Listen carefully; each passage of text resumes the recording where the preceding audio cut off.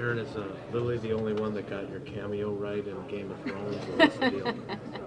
Did you see all the different spottings of you on Yeah, I social media? did. What's the right one?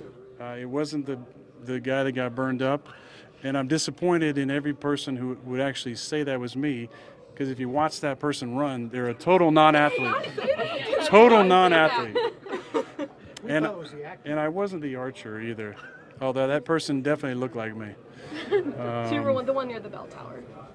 Sure. Were you satisfied with the ending of Game of Thrones? No. I love the show, and it was a great 10 years, but no. I mean, you come down to the end, and Tyrion says the person with the best story is Bran, who, by the way, 3 episodes ago said he wasn't Bran Stark anymore. No, Jon had a better story. Dany had a better story. Arya had a better story. Sansa had a better story. Tyrion had a better story. Varys had a better story.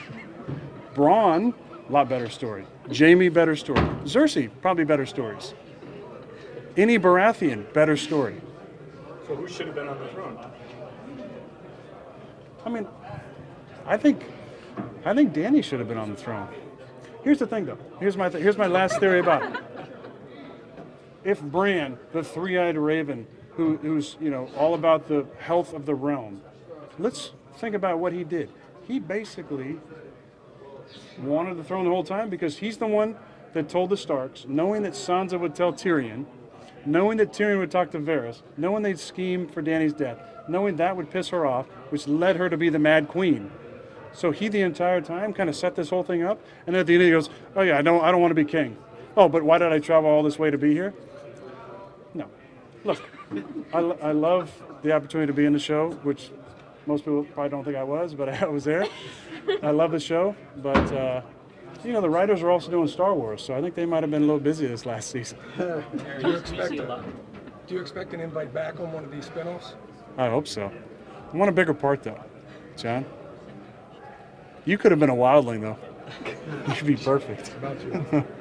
Aaron, you see a lot of celebrities, non-football players come to your games. What was it like for you to just be a part of a movie set like that, and a show set like that, for that experience as a whole?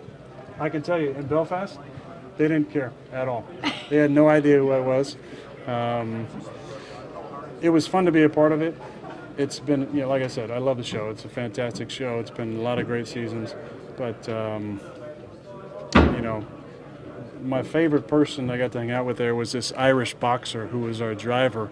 He was amazing, and we got to hear some of his stories. But no, they didn't care at all. The writers were fantastic. They were there, and it was fun to see them. But the fun thing for me is going and watching the Bucks. And I know we got a big game coming up here tonight, but that's the most fun set to be on, especially with the way we've been playing.